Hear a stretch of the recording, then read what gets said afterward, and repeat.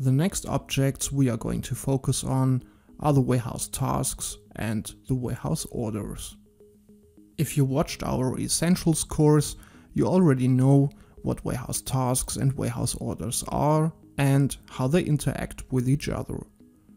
Now, to take it one step further, we are going to have a look behind the scenes and find out how these objects are integrated on database level. If you already have some experience in older SAP warehouse management systems, you will have to get used to that the combination of LTUC and LTUP does not exist in such a combination anymore. So we kindly ask you not to try and translate the behavior of the WM systems into the EWM systems, cause the Extended Warehouse Management does things differently. In this episode, we are going to focus on 4 different EWM tables that handle the information of warehouse tasks and warehouse orders. As we already told you in the first episode, when we were showing you the handling unit tables, there are of course more tables with information concerning the tasks and orders, but as always, we are focused on the most important ones. So let us have a look. We are going to start with the warehouse tasks first. The first table is obviously the database table for open warehouse tasks.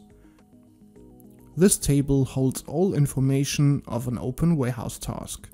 Since EWM behaves differently than older warehouse management systems, the tasks are separated into different tables, whether they are open or confirmed, and do not have one single status in one specific table. So we are talking about open warehouse tasks first. The key of the open warehouse task table, besides the warehouse number of course, is the warehouse task number. This number acts as a unique identifier for all movements and changes in the warehouse.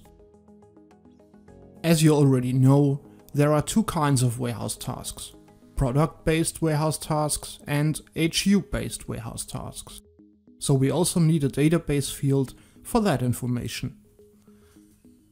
And of course the information about the warehouse process type and transportation type are stored in the open warehouse task table. These fields describe what kind of process the warehouse task is assigned to. This could, for example, be a put-away process or a picking process. Other important fields contain the source and destination data of a warehouse task. In case of an HU movement, this could be the source bin the handling unit currently stands on and the destination storage bin the HU should be relocated to. In case we have a picking warehouse task, the task is of course assigned to an outbound delivery order. Therefore, the database also contains fields for the header and item ID of the outbound delivery order. And that is basically the most important information being stored in the open warehouse task table. Now, since this is a database training course, let us check out everything about the warehouse tasks and orders in the EWM system. We of course have to create an open warehouse task first. For this example, we are going to create a plain and simple handling unit warehouse task. In order to do that, we go to the EWM system and start the transaction for ad hoc handling unit movements.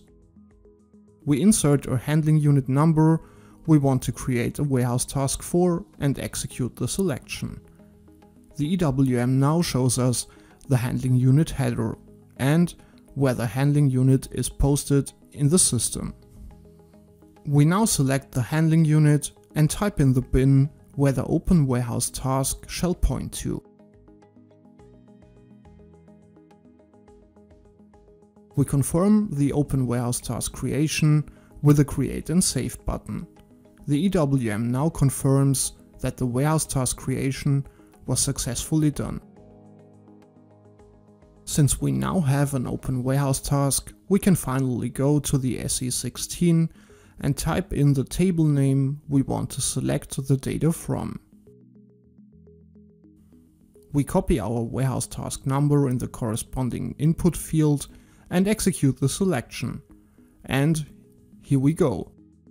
Our open warehouse task. The first thing you are going to notice is something funny, because the database field for the warehouse task number is called TANUM, which basically was introduced in SAP WM systems, and maybe some WM developers were involved when the new EWM systems were set up. But nevertheless, this field contains the warehouse task number. The next important field we are going to have a look at is the warehouse process type field.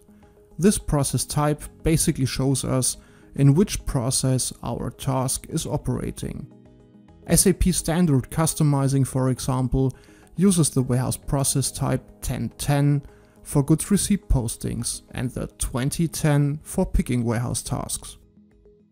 Warehouse process type 4x9 is normally used by the warehouse control center to move stuff around in the warehouse. The other important information on database level are basically the source and destination data of a warehouse task.